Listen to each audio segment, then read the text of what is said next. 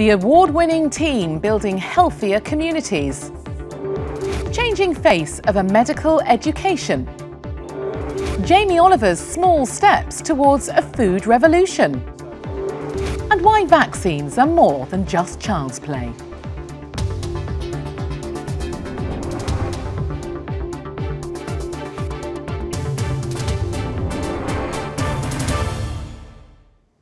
Hello and welcome to Championing the Public's Health, a programme by the Royal Society for Public Health and ITN Productions. I'm Natasha Kaplinsky. Now, with claims that long-term illnesses and conditions could break the NHS, it's clear that there's never been a more vital time to address the UK public's health and encourage the next generation to lead healthier lifestyles. In today's programme, we talk to the people determined to make it happen and hear about some initiatives designed to help.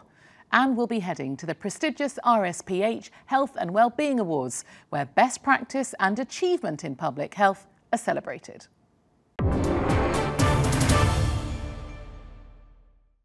The RSPH's Health and Wellbeing Awards are a highlight of the public health community calendar because, as well as raising awareness of the need for better public health, they celebrate those who work towards it. Since winning an award in 2013, Food Nation's social enterprise in Newcastle has been expanding its progressive food programmes to great success.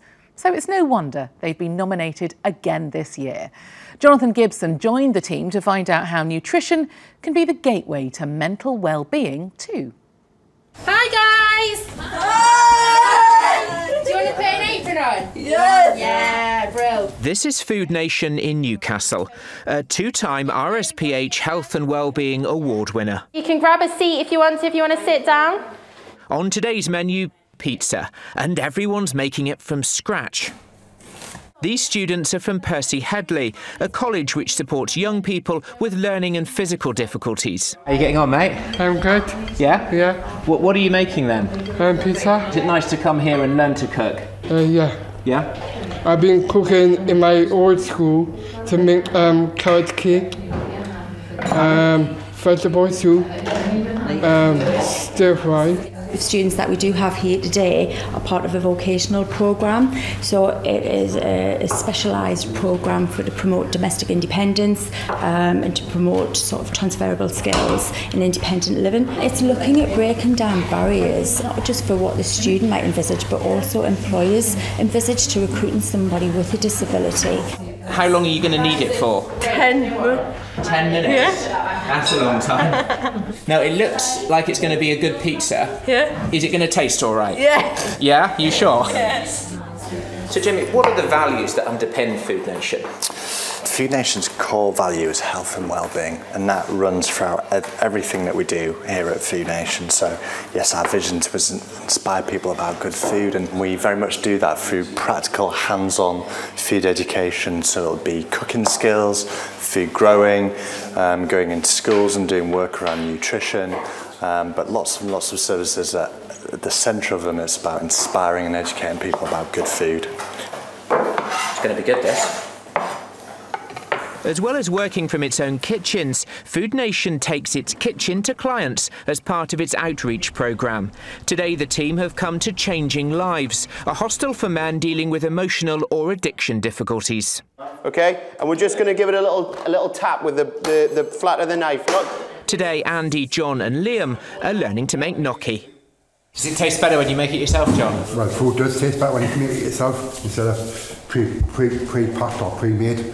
Like frozen meals, which is sometimes not very good for you at times. We want to give them the nutritional knowledge, but we don't want to like throw it in their faces, because with the type of group that we work with here, you know, they don't want to sit and learn like for too long or feel like they're being preached to. So we just try and drop in the little bits of information. If we get them all together in a group, it reduces social isolation. Liam's come to every session that I've done so far. He's an extremely competent cook. I think they've helped learn us how to make lasagna. I think it was the first week, and I've done it again 3 days later. So it has definitely helped us, like, as well as confidence in cooking as well. Another of Food Nation's priorities is sustainability, so using locally sourced or even homegrown ingredients wherever possible. As a social enterprise, Food Nation ploughs the profits it makes from selling goods and services back into the community. It's aimed to make Newcastle a more sustainable food city.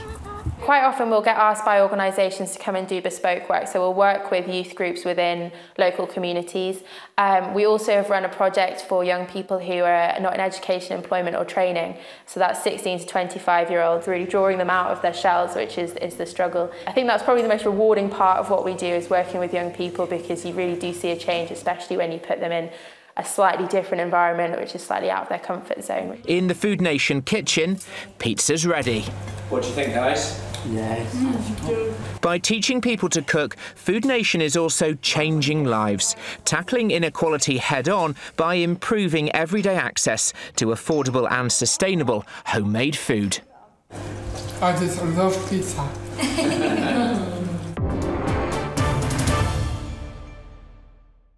Now, it's the 160th anniversary of the Royal Society for Public Health, and joining me today to look back, if not over 160 years, over the past year and of course to the future, is Chief Executive Shirley Kramer. Great to see you again, Shirley. We're not going to talk about the last 160 years, but let's talk about the last year. And what would you see as the main highlights? Well, it's been a very interesting year and very mixed for public health. So we've been very concerned at RSPH about the drop in funding for public health in local authorities. And actually this was picked up by the Health Select Committee this year, worrying about the lack of investment in prevention. And I think all of us have been worried about that. So that was one huge piece of the puzzle for 2016. Another issue is the childhood obesity strategies, long awaited, but extremely disappointing at the end of the day, because it didn't include marketing, promotion and advertising. So some disappointments and some concerns.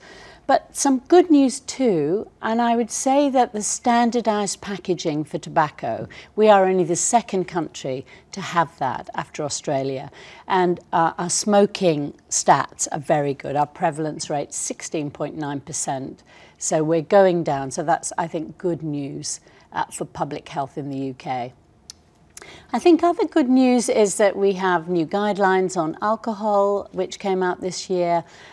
We've also got this sugar tax. So who knew that we would have a 20% sugar levy and a potential for reformulation? And of course, we have Brexit. We have no idea what this is going to mean for the public's health. There are many regulations from Europe. We are working on that now with other people in the public health community, and we'll have a much better idea going forward what this is going to mean for us. And of course, we have a new public health minister, along with our new Prime Minister. All change. So there are a number of challenges. There are, of course, some successes, and there's a great deal of innovation around at the moment. What would you say you're doing to encourage that and champion it? Well, innovation has always been really important in public's health, because our challenges have changed. As you mentioned earlier, it's our 160th birthday. Challenges 160 years ago were about infectious diseases, and now we're non-communicable diseases are the risk factors, so drinking, smoking, air pollution, actually all sorts of what the food we eat. So we do have to be much more innovative in the way we think about things, and there's huge amounts of innovation going on across the UK. How we champion it is by having health and wellbeing awards, and what we're doing is outing that really good practice in communities across the UK so that it can be taken up in other parts of the country. We're also providing a brand new qualification to support innovation, so to allow lots more people to be involved in understanding what's involved in health improvement. And interestingly, another, I think, really important area that we've introduced this year is our Youth Health Champions, expanding that programme. The RSPH has had a lot of headlines this year, hasn't it? We have had a lot of headlines this year. It's been really a mega year for us. I'm very proud of the work that we've done this year. And I think there were two areas where we outed really issues as being a public health issue. So we had a very influential report on sleep, where we asked people to consider their slumber number, how many hours of sleep you get a night, because we know from the evidence that sleep is a huge component of health and well-being.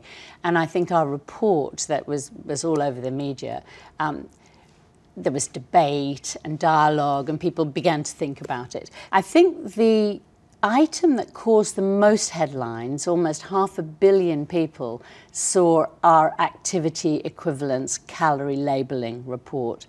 And this took us rather by surprise because it was an idea that we discussed. How do we affect people's behaviour? How do we make people think slightly differently in that 6 seconds that they've got to choose their lunch?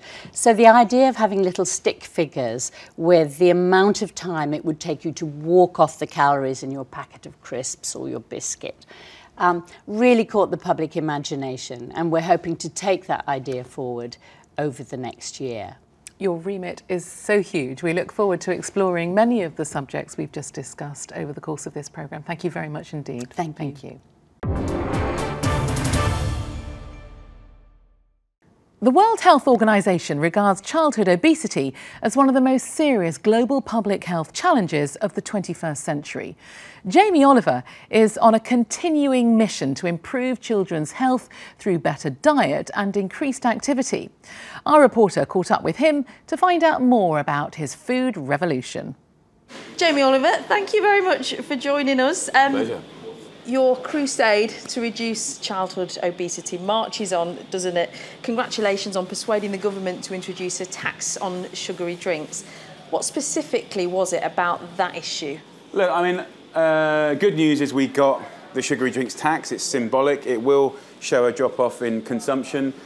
We got it hypothecated. We ring-fenced that money, and it's going to primary schools. So for food education, breakfast clubs, sports, amazing, right? But as much as I'm happy, and surprised, by the way, it was one part of, you know, hundreds of things that should have been strategized. I mean, it is a war. The actual childhood obesity strategy plan under Theresa's government, I think for a lot of people that are passionate about the belief that we can, you know, children are not put on earth to eat nuggets. You know, we've only got really ill in the last 30 years. This is absolutely an environmental issue. So one thing, like a tax, is not going to work. A couple of cute things, not going to work. A handful of brilliant things will not work. It needs to be an ambush, a strategy. It needs to be deep, and it needs to touch everything. You've been very vocal in your criticism of the wider childhood obesity strategy, but the government might say, well, you know what, it's easy to be critical. What specific detail would you have liked to see in there to make it more robust? What the plan said to me is no love. And to have the cheek to say that this is a world standard plan, don't talk to me about world standard plans. I spend my life travelling around the world more than any of that lot. I know what's world standard. If you want to know what's radical, go look at Chile. You know, and many countries that have to do stuff because they're so in trouble. You know, like Britain was and still is in a position to be a world leader in public health. But, you know, it's not a problem with the people in public health, it's leadership. We have no leadership in putting child health first. If child health was put first in every department of government, that plan would have been different. This country would be different, and we would be looking at the next 10 years with an incredible spring in our step.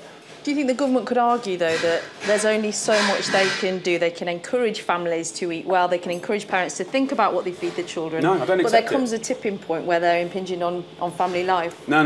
But basically, the analysis of ill public health, the patterns of diet-related disease, the correlation with that and the growing of brands and big business and technology and freezer and processed foods. I mean, it's the most incredibly, fantastically clear bit of work. It's not rocket science. But really, you want to create an environment where we're in it together, everyone does their bit, and actually you can rise above and surprise us should you want to. And I think this plan does none of that. But that's about root and branch reorganisation, isn't it? It's about education, it's about the NHS, it's not just about what kids eat. Look, it's everything about being British. It's everything about loving our kids. It's everything about the potential of looking after old people better. Like, if you cannot create an environment that is less obesogenic for the next generation, we cannot afford the NHS. I ain't no I can't even say economist, right? But we can't afford it. And I think, I guess the sad thing for me, or my true belief, is we will change. We will get there. Because we have to, right? That's not my debate, is will we? The problem I have is how late will it be? And finally, Jamie, let's end on a high, because you are an irrepressible optimist. You do think that we'll get there in the end. What can organisations like the Royal Society for Public Health do in their campaigning to make sure we do get there? I think these are wonderful organisations. I think they're, you know, they have depth and stability and expertise and trust. And I think they're really, really wonderful. And I think other than doing what they're doing already, I think collaborating with others, other organisations, being timely, being proficient, using the same tools of marketing and PR and like precise timing and being agile and quick to play companies as robust as a soft drinks company that do employ the best lawyers and the best marketeers and the best PRs. Like, we've got to try and get close to those guys. And I think, you know, what we're after is balance. We're not trying to win the war. We're trying to actually create an environment that has 50-50 choice, good and bad. And so I am optimistic. Good. But I think collaboration is the name of the game. Jamie Oliver, thank you very much. Thank you. Good to see you.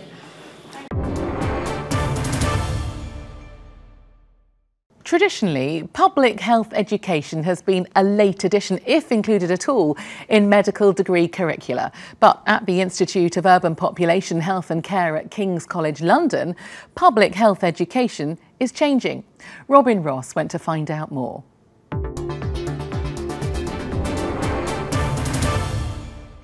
Guy's and St Thomas's NHS Foundation Trust.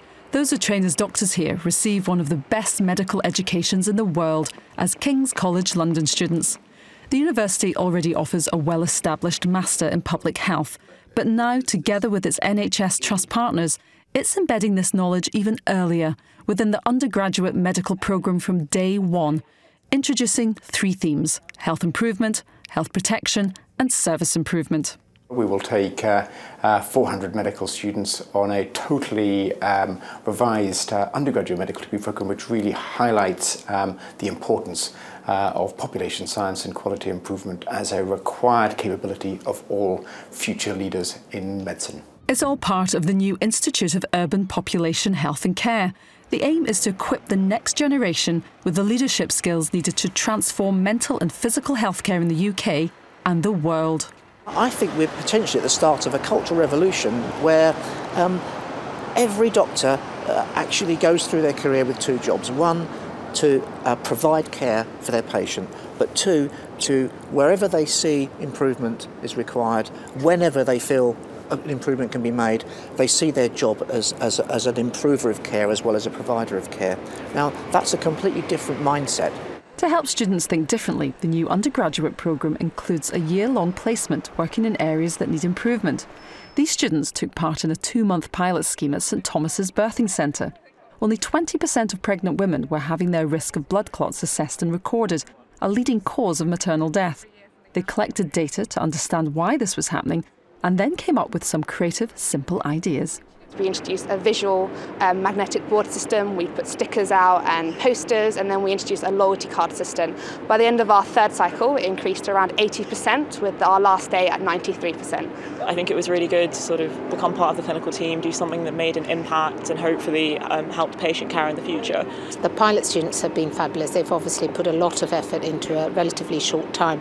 Having the students there for a year also enables us to do some level of integration with our teams, the clinical teams that they will be working with, to have longer exposure to patients, to understand patient pathways and to understand the reality of changing things or improving things within the healthcare system. And I think that really is a core skill to being a better doctor. Public health is more important than ever. 15 million people in England have long-term conditions such as diabetes, asthma and arthritis. According to a recent report, UK children are at a higher risk of premature death than their Western European counterparts, partly due to a lack of targeted public health policies. Dr. Ingrid Wolf is leading a programme to make sure every person and organisation involved in a child's life is part of their care. This programme is all about joining up care better. So it's primary and secondary care, it's about health and education, it's about mental health and physical health. So for example, children with asthma whose parents smoke should have stop smoking services for the parents as part of their routine care. All health interventions need to be evidence-based. Public health requires many information sources. Statistics and epidemiology are important, but also the broader social scientists are needed, behavioural scientists, health psychology, and increasingly even health economists are important. This means that we need to fundamentally change the way that we train doctors. They have to have a broader approach to the evidence base on which they make their decisions. The ambition is still to care for the individual patient, but also to nurture doctors to think big. There are times when it is important to be a follower, there are times when it's important to sort of take a formal leadership role. But what we want everybody to be able to do is to speak out and to recognise that more of the same is no longer the appropriate solution. Do you feel really like I want to go out there and help more people? Definitely going to be a leader of the future. I think this is kind of helping me just to see what I can do and what I'm capable of and what we're capable as medical students. So yeah, definitely for the future. In the UK and around the world, vaccination has saved more lives and prevented more serious illness than any other advance in recent medical history. But our traditional focus on vaccination for the young may no longer be enough, particularly as we face the global issue of antimicrobial resistance. Nick Thatcher talked to Pfizer about the vaccine success story in the UK and what more can be done.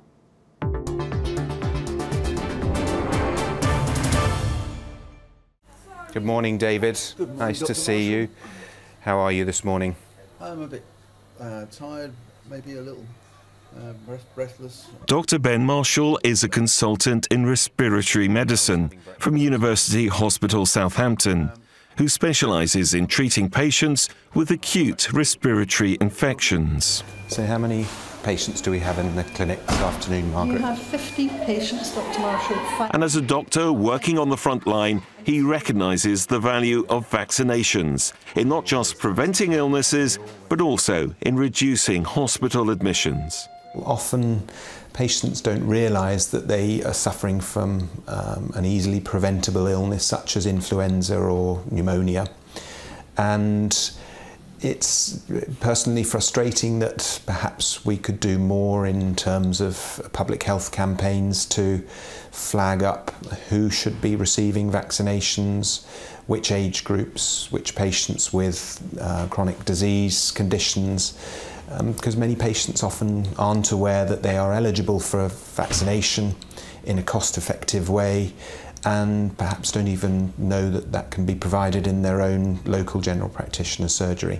But while raising awareness of immunisation and maintaining vaccination rates for certain high-risk individuals can have obvious benefits, others believe more can be done to promote vaccination through life so that preventable diseases can be reduced across all age groups and new threats like antimicrobial or antibiotic resistance can be tackled head-on. The government are doing a great job in vaccination here in the UK, but you can't be complacent because the bugs are clever. They can come back at any time, and we see occasionally outbreaks when vaccination rates drop. And also we're getting these special bugs now that are resistant to antibiotics. And so, you know, we need to develop more vaccines, and we need to really push the science and keep going and invest in vaccination programs and invest in vaccination research and make sure again that people are really getting the vaccines that they need. The UK National Immunisation Programme is rightly regarded as a success story to be proud of.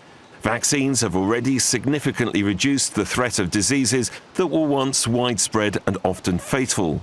And after clean water, vaccination is seen as the most effective public health intervention in the world for saving lives and promoting good health. So it has focused for the last 15-20 years very much on children and the elderly. We are now getting to a stage where the whole life course is being looked at, but the focus should be about aiming for the gold, going for the best vaccination program, trying to cover every possible individual who would benefit from the vaccination, and essentially using vaccination as a tool in the fight against not just preventing these diseases, but also wider activities like stopping antimicrobial resistance from emerging, and also reducing the cost to the healthcare system. This is the notes of one of the patients that we're following up in the clinic this afternoon, who suffered from pneumonia and is coming back. Back at the hospital, Dr. Marshall is preparing for his afternoon clinic. He raises the subject of vaccinations with all his patients, whenever it's appropriate. For protecting the public from disease, both now and in the future, is paramount to improve the health of the nation and reduce the burden on our NHS. And prevention is better than cure.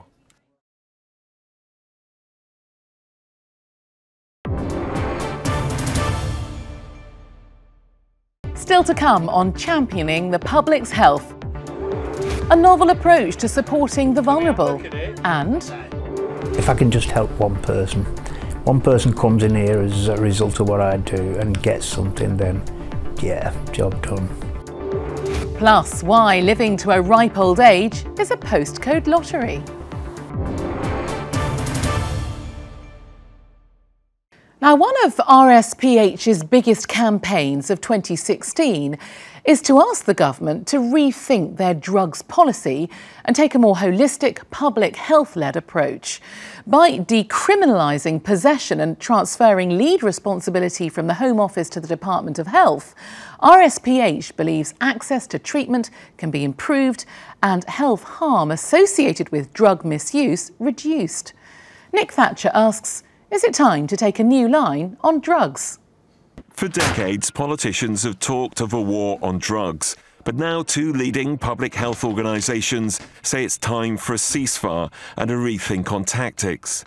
In what's been described as a landmark intervention, the Royal Society for Public Health, together with the Faculty of Public Health, have called for the end of arrests and criminal proceedings for personal possession and personal use of all illegal drugs, and for a greater focus on treating those who need help and support. So if we look over the last 20 years or so, whilst the level of use of particularly lower classification drugs has declined, the level of health harm has gone up, particularly the number of deaths. The number of deaths associated with drug misuse has more than doubled in this country over the past 20 years, and that should be a clear sign that the current strategy is not working. The report argues criminal sanctions fail to deter illegal drug use and can act as a barrier for addicts to come forward for help. It wants a Portuguese-style system where people using drugs are treated and not punished. However, dealers and suppliers would still be prosecuted. The report also suggests that responsibility for drugs policy should move from the Home Office to the Department of Health, and that drugs education should be made mandatory. The most effective drugs education that's done in schools, it has both a knowledge element which can be delivered by teachers, but it also has a peer education element that is delivered by young people themselves, and that has been shown to be very much more effective. What's been described as a sea change in approach has also been welcomed by one former undercover detective, who believes current drug laws only serve to hurt the most vulnerable in society. Criminalising people who have a problem with drugs is only ever going to make their lives more difficult. It's only ever going to cause more problems for society. Because if you were just to look at it in economic terms, it is far, far cheaper to treat people who need help than it is to police it. The Home Office, though, says its policy remains clear and it will continue to prevent the use of illegal substances while still offering treatment and recovery services. But when it comes to public health, some influential voices now believe it's time to take a new line on drugs. Now, we all know that expert help with dependency on alcohol and drugs is crucial to giving them up. But one leading treatment provider recognises that also offering mental health services will increase the chances of a broader behavioural change. Paul Brennan visited Addaction to find out why challenging the current system could save lives.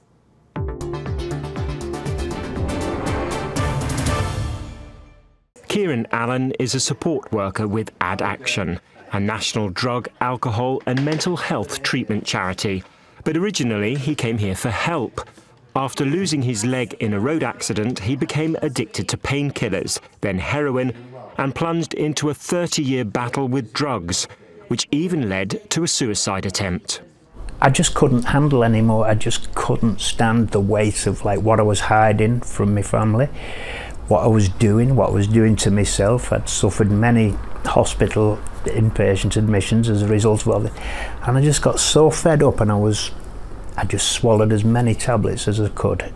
Kieran says his life was transformed by Addaction, but his complex battle with both drugs and mental health problems is far from unique.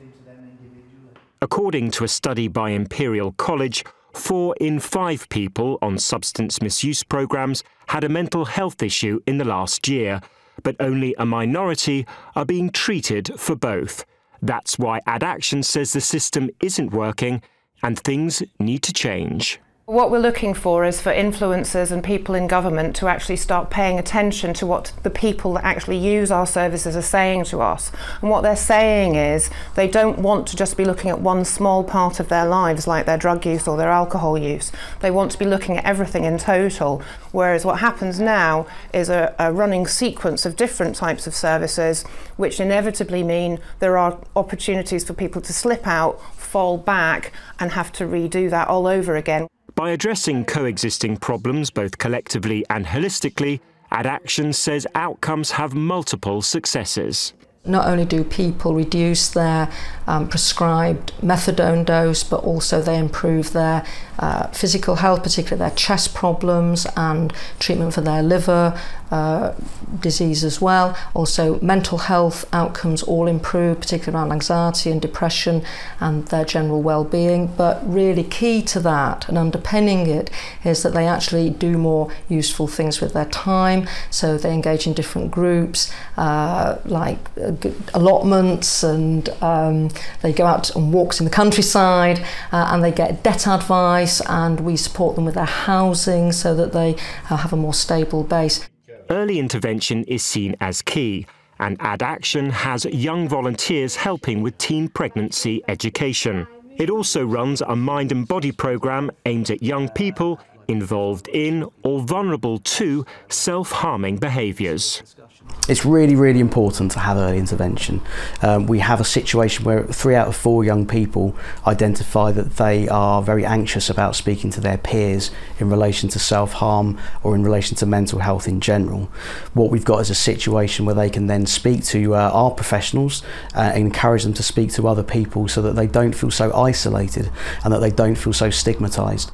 Looking to the future, Addaction's employment, training and education groups help people not just rebuild their confidence, but their lives too. What we would really like to see is people joining up budgets so that services can be purchased that cover a range of different issues, so that are looking at drug and alcohol, looking maybe at smoking, looking at mental health services, maybe looking at sexual behaviour. So all the different things that people need to look at when they want to change their lives for the better. There's no such thing as a hopeless case in addiction. There is help, and who knows what form it's going to come in, whether it's signposting to other services, whether it's getting treatment here. If I can just help one person comes in here as a result of what I do and gets something, then yeah, job done.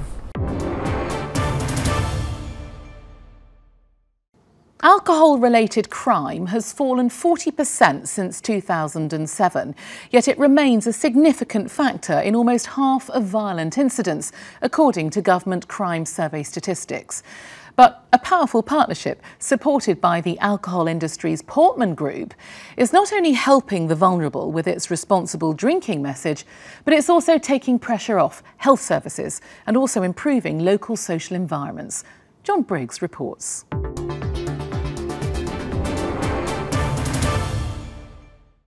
So we're in Sheffield city centre. It's a Friday night. It's about 6:30. We're actually on Carver Street, and as you can see, there really isn't a lot happening.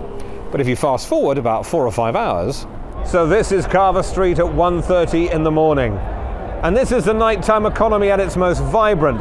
But if you're not careful, this is a time when things can also go wrong. But if the phrase nighttime economy makes you picture hedonistic alcohol-fueled chaos, then you might be surprised.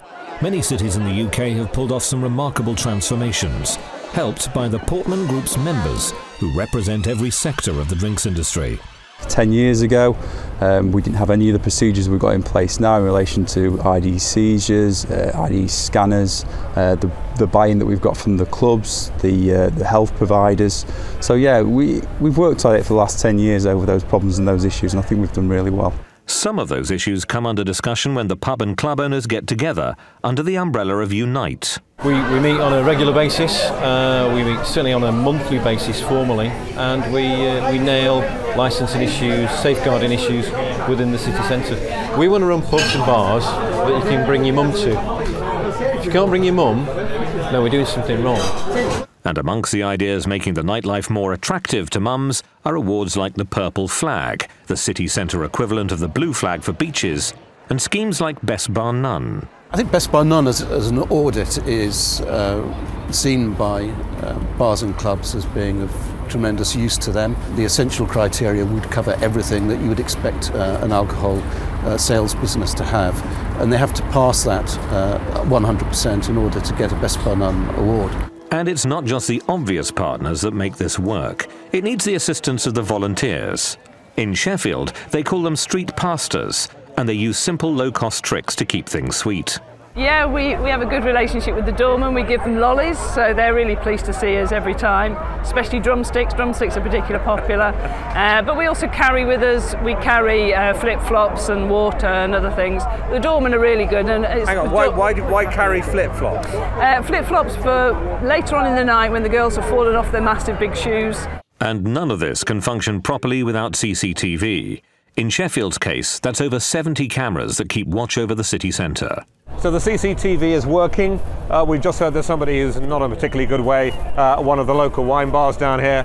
So the 4 street pastors are off to try and find out exactly what's going on. You can see the place is filling up a bit now, and it's full of people having a good time. Luckily, this time it's nothing too serious, and the police had beaten us to it. I've got it all sorted. If the police are here, we'd probably leave it to them to deal with. Community Alcohol Partnerships, or CAP, have an impressive record of driving down localised underage drinking, and integral to their success is consistent use of the Challenge 25 age verification scheme. It's about training staff so that they're confident to challenge people each and every time, and it's about making sure that people over time realise that this is a normal part of shopping. And working alongside it is the Proof of Age Pass Card. The pass card is a universally recognised piece of ID. We need to be vigilant and recognise that children and young people, whilst they're out in licensed environments, they need extra measures around them to protect them. Being vigilant is where Town Watch can be vital. It's a pub watch scheme for licensed premises. I think we've got a different flavour to our Town Watch. We set it up like most Town Watches as a crime reduction partnership, really, at its heart when we first started it. But we've moved much more into kind of a trade group where we talk about best practice and excellence. Back on the streets, the Drink Aware crew are out supporting customers who may become vulnerable as a result of drinking too much. So if you do need anything, water or love or sympathy, come and grab us. But if all else fails, there's always the Bournemouth Safe Bus, designed to take the pressure off the emergency services. My colleague on the bus, the paramedic, obviously it relieves the need for some people to go down to A&E, but alcohol, yes, is a huge part of the client base for the Safe Bus. And as our birthday boy weaves his way home, although he doesn't know it, the many services that collaborate in the local alcohol partnership are keeping a close eye on him. For people living in Scotland's most deprived areas, life expectancy is 13 years less than those living in the least deprived areas. NHS Health Scotland is working to reduce these stark health inequalities and holistically improve public health.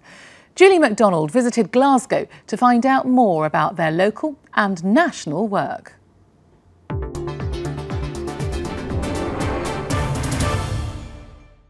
For decades, there's been a huge effort to heal Scotland's health divide. Nowhere is the gap more visible than in the powerhouse city of Glasgow. Health inequalities across Scotland are growing, and since the 1970s there's been irrefutable evidence that the problem is getting much, much worse. But it is a challenge that's starting to see some progress being made. I'm taking a trip with Director of Public Health for NHS Health Scotland across the city of Glasgow to find out more about the problem here that's repeating itself across the country. Health inequalities is a lost potential. Lost potential for people leading happy, healthy lives, lost potential for the country and for the communities. We start our journey in the deprived area of Bridgeton in Glasgow's East End, ending up in affluent Jordan Hill, following Glasgow's life expectancy map. There are dramatic differences, and we look initially at life expectancy. So a child born here, a boy born here, currently can expect to live into their mid-60s. So they get to what we think is retirement age, 63, 65, and half of their friends have died here. A boy born in Jordan Hill can expect to live to their late 70s. In Jordan Hill, they can expect to go another 13, 15 years. I head to the city centre to meet Jerry McLaughlin, Chief Executive of NHS Health Scotland, one of the organisations trying to reduce health inequality across the country. We want a fairer, healthier Scotland, and that's essentially what we are working towards. So a much fairer distribution of those life chances, those life outcomes. Even in a city as developed as Glasgow, quite clearly the way in which we distribute our resources across the city are really quite different. Making sure every person has equal access to support that goes beyond their health problems is the key to solving this health crisis. And a thriving money advice service here in one of Scotland's hospitals, the Royal Hospital for Children in Glasgow, is improving lives. For young mum Kirsty Telfer, whose twins were born at 27 weeks and are still in the care of the ward, getting financial advice and care from the team here has been a lifesaver.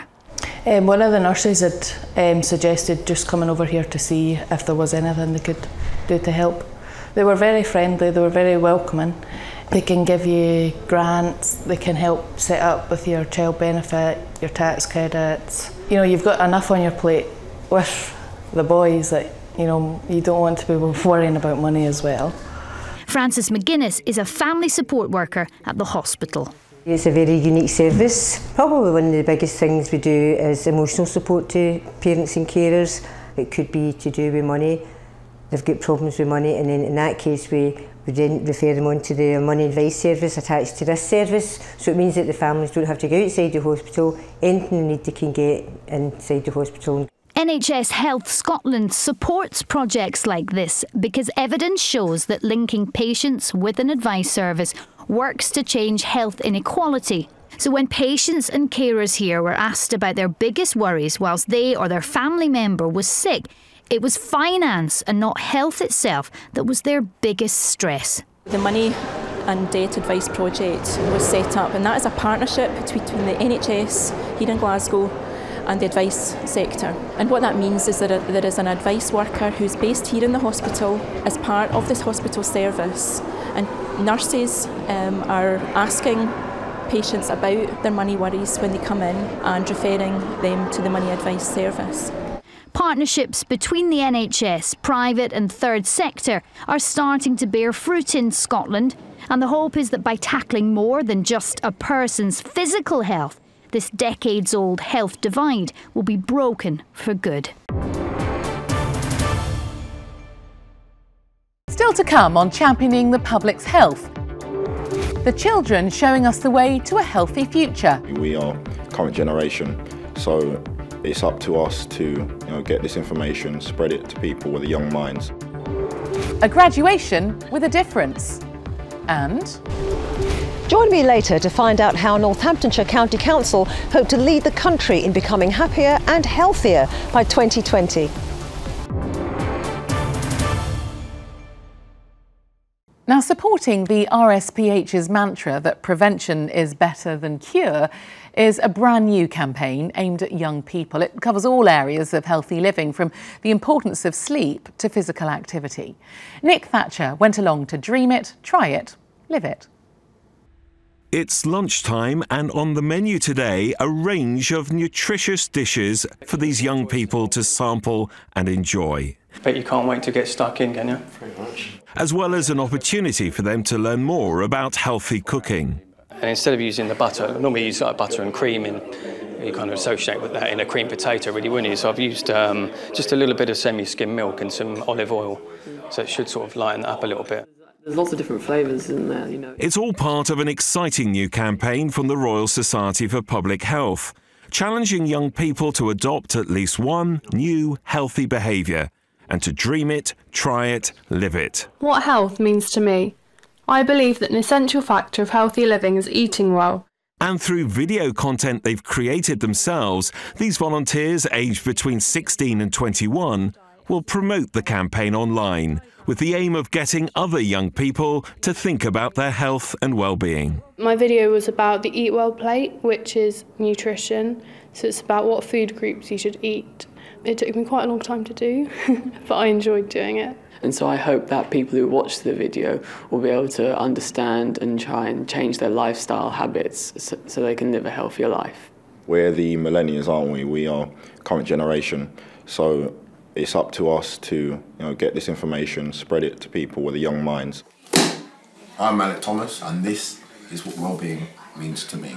You'll see from the films there's some really great work that they've done, and it just highlights how creative they are and how engaged they are actively already in health promotion, and they want to take that responsibility and they want to find out more about their own health. So really the campaign has just given them a framework to do that effectively.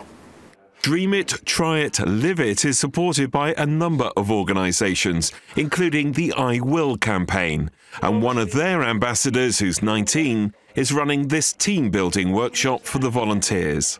It's vital that young people are inspired by other young people. I think it really sets that role model, and it makes young people feel as if things can be achieved.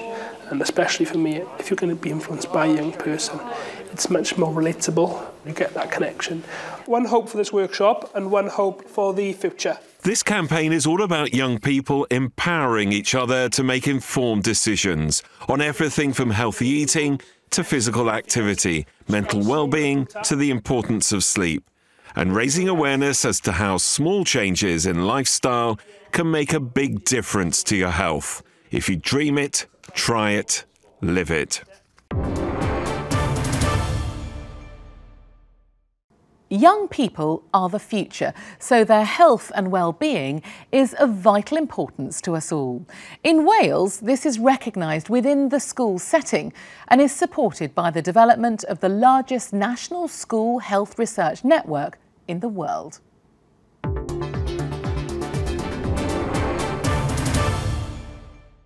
The School Health Research Network, or SHRN, is an exciting national innovation unique to Wales. It brings together secondary schools, key policymakers and researchers to promote the health of young people. The children here at Bryn Teg School are having a huge influence over their own future.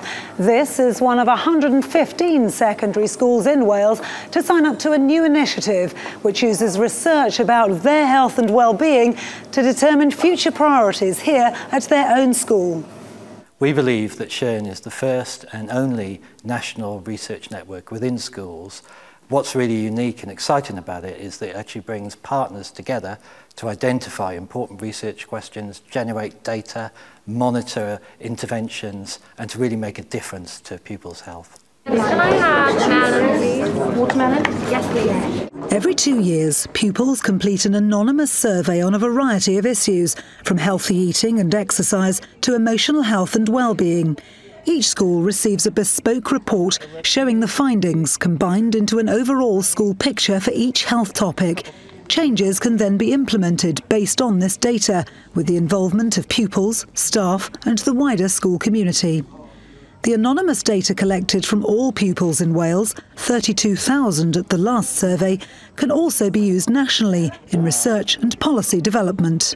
It's enormously beneficial for us as a school in so much that we get a raft of data that we can use to tailor programmes of study within the school and also to consult with other interested parties such as parents, student council and external agencies to analyse the data and organise programmes of study accordingly.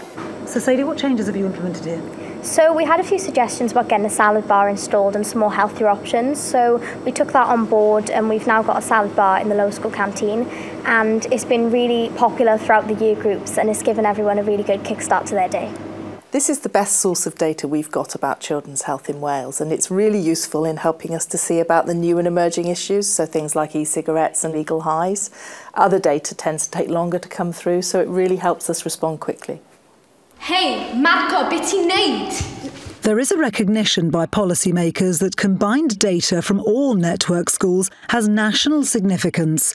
Schools in Wales are also showing great enthusiasm for the network, including here at Ysgol Gymraeg Bro Morgannwg. A wedi dod â rai o'r cwestiynau mwyn trafod nhw gyda chi. The School Health Research Network is an exciting initiative that's already showing an impact at school and national level.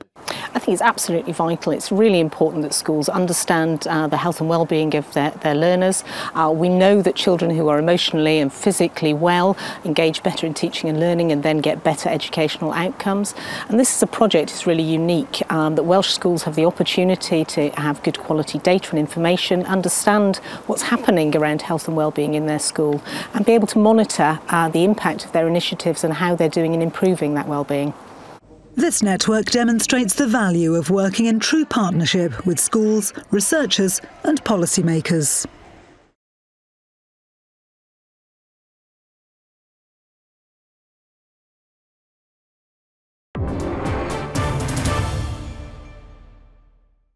Young people are the future, so their health and well-being is of vital importance to us all. In Wales, this is recognised within the school setting and is supported by the development of the largest national school health research network in the world.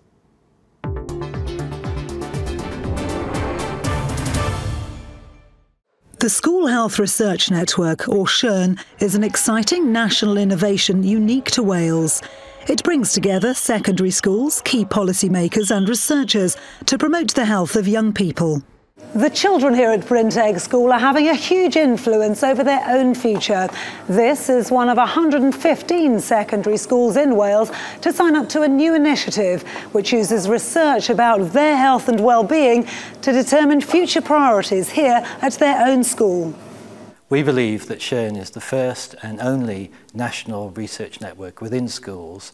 What's really unique and exciting about it is that it actually brings partners together to identify important research questions, generate data, monitor interventions, and to really make a difference to pupils' health. Can I have melon, please? Watermelon? Yes, please. Every 2 years, pupils complete an anonymous survey on a variety of issues, from healthy eating and exercise to emotional health and well-being. Each school receives a bespoke report showing the findings combined into an overall school picture for each health topic. Changes can then be implemented based on this data, with the involvement of pupils, staff and the wider school community. The anonymous data collected from all pupils in Wales, 32,000 at the last survey, can also be used nationally in research and policy development. It's enormously beneficial for us as a school in so much that we get a raft of data that we can use to tailor programmes of study within the school and also to consult with other interested parties such as parents, student council and external agencies to analyse the data and organise programmes of study accordingly. So Sadie, what changes have you implemented here? So we had a few suggestions about getting a salad bar installed and some more healthier options. So we took that on board and we've now got a salad bar in the lower school canteen, and it's been really popular throughout the year groups and it's given everyone a really good kickstart to their day. This is the best source of data we've got about children's health in Wales, and it's really useful in helping us to see about the new and emerging issues, so things like e-cigarettes and legal highs. Other data tends to take longer to come through, so it really helps us respond quickly.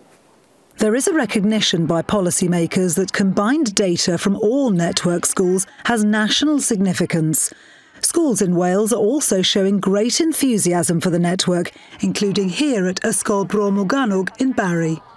A wedi dod â rai o'r cwestiynau mwyn trafod nhw gyda chi. The School Health Research Network is an exciting initiative that's already showing an impact at school and national level. I think it's absolutely vital. It's really important that schools understand the health and well-being of their learners.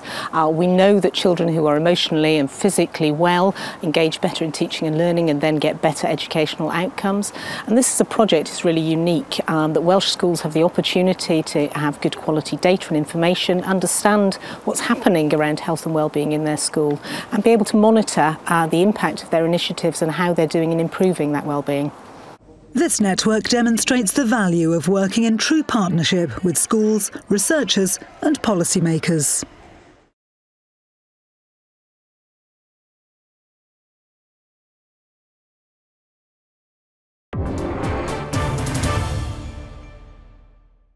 Through a series of wellbeing initiatives and mass participation events, the county of Northamptonshire is taking big steps to engage and encourage its residents to live a happier, healthier and more active lifestyle. Donna Bernard joined them as they took up that challenge and got on their bikes.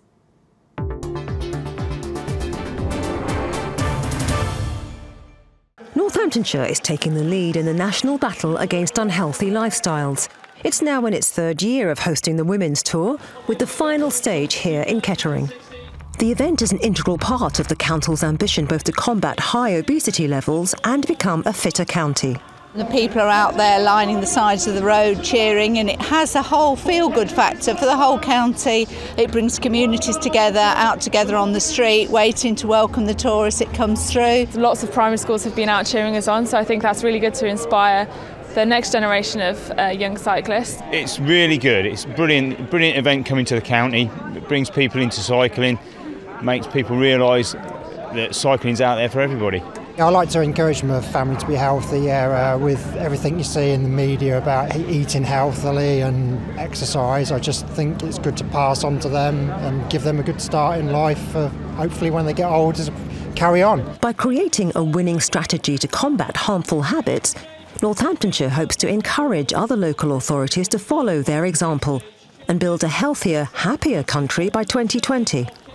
The 2020 campaign is a range of initiatives connecting all council activity relating to health and well-being, one of which is the 20 Million Steps Challenge. Walking's been proved to be the ideal activity for people of all ages. I think some of the data that has come out around obesity in young children and adults is frightening for a nice rural county, and getting more children and adults out being active will help take some of the pressure off their public health within the county and make a healthier Northamptonshire, both physically and mentally. I walk because I love walking. I walk because it's really good for my health. Fitness levels are great. Mental well-being great, because I'm out of doors, enjoying the countryside and walking with a bunch of friends. They're doing something that's making them more healthy, and they're just going to have a better life if they do more exercising or do more walking. It makes your legs stronger and your body a bit more healthier.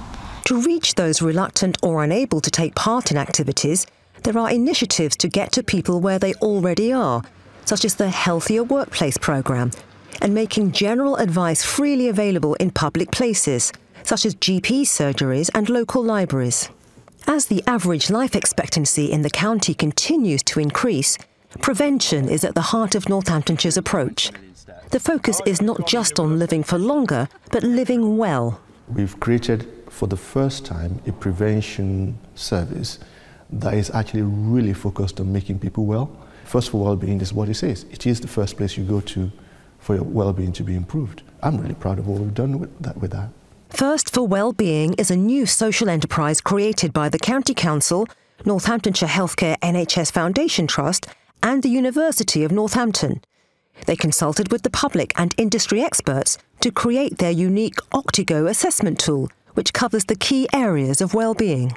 For some people, it's been a lifesaver. For some people, they've come to us in quite emotionally distressed situation, and we've put a plan in place with them, and from being somebody who didn't want to go out or go back or not go to work, we've had stories of people really improving and getting their life back. We've helped people give up smoking, we've helped people lose weight. So across the board, we've had good results. Northamptonshire's now working on how it can balance the inequalities that exist within the county and engage more with those in the poorest health. But with all departments coming together to get the community more active and out exploring the surrounding parks and countryside, the road to good health is well within reach.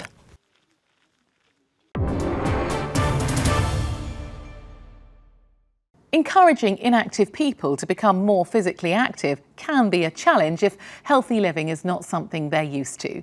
Active Cheshire has been targeting hard-to-reach inactive individuals to change unhealthy habits and get people moving in innovative ways that are tailored to their lifestyle. Our reporter Vanessa Cuddiford visited Cheshire to find out more.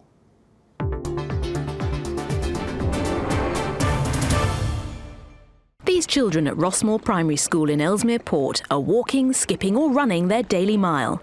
Whatever the weather, they're outside getting an additional 15 minutes of activity around the playground or the school field. The teachers decide when to take a break from the classroom, and it's become a highlight in the busy school day. The teachers have reported that they come back refreshed, stimulated, ready to carry on learning. It hasn't eaten into the curriculum at all, and the children are just excited about doing it. It's a very relaxed atmosphere. They chat, they can chat to adults, they can chat to their friends.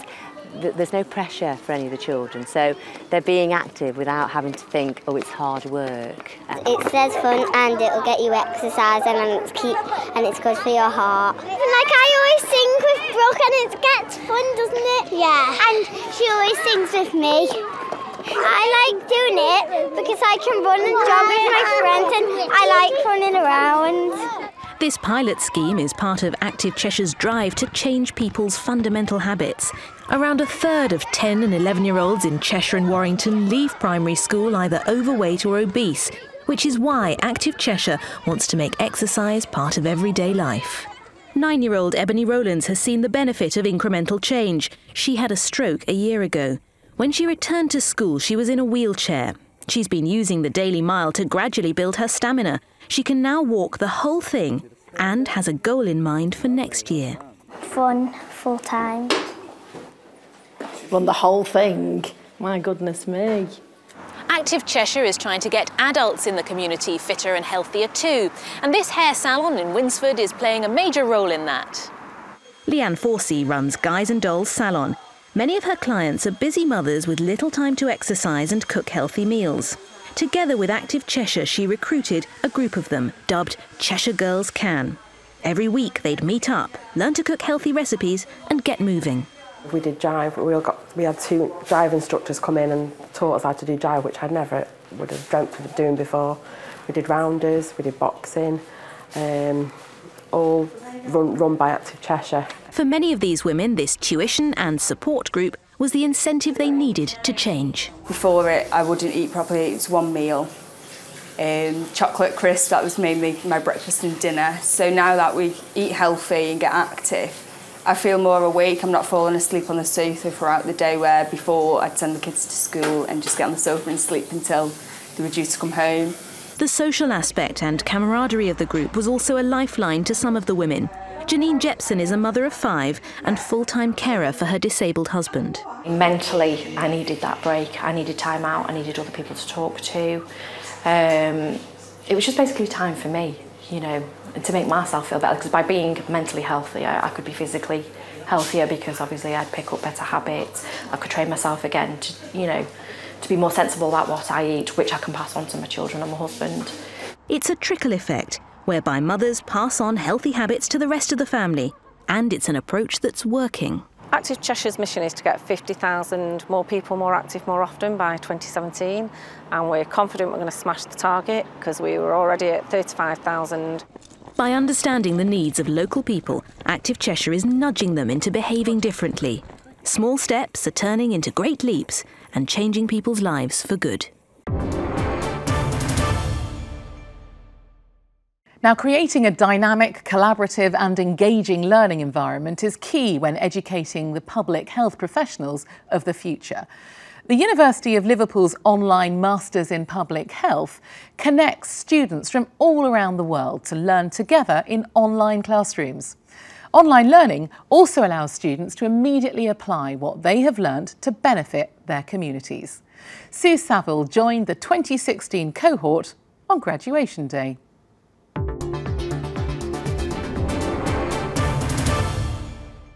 Celebrating success with family and classmates, but some of the Masters of Public Health graduating here had never met each other face to face before, as they'd studied online from across the globe. I've been looking forward to this day, meeting students from all over the world, a classroom on the global stage, meeting them today. In fact, it's a day to remember.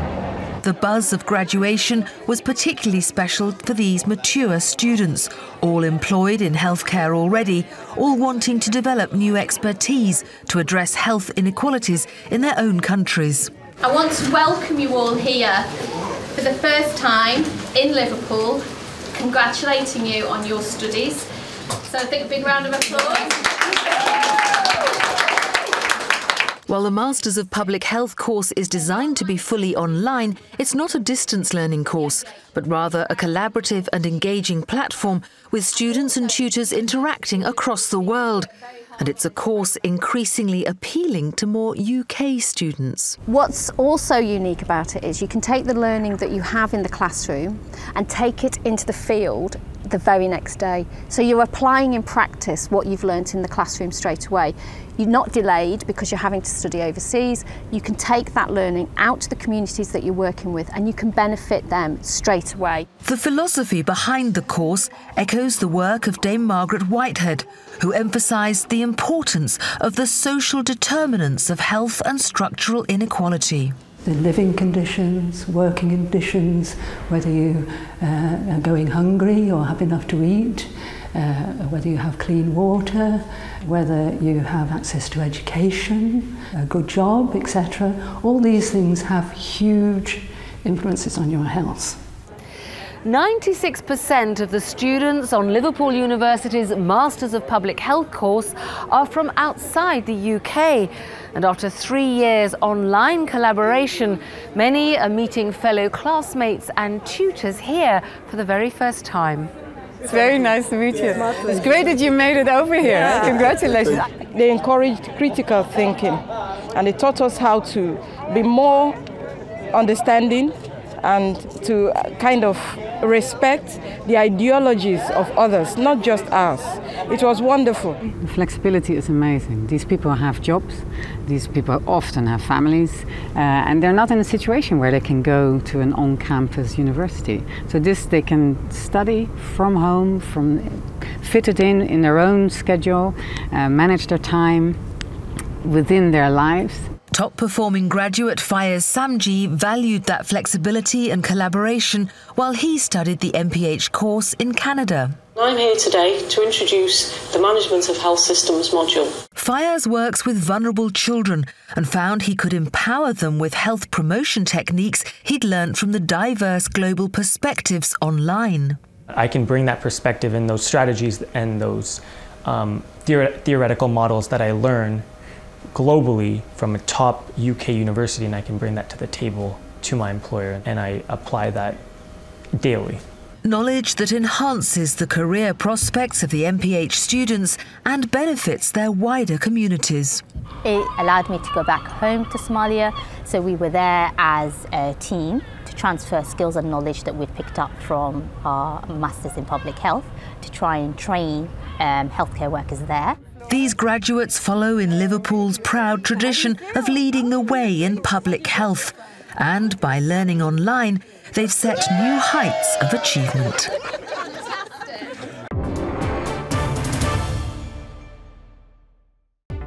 And that was the final report of the programme. We hope you enjoyed watching Championing the Public's Health, a programme by the Royal Society for Public Health and ITN Productions.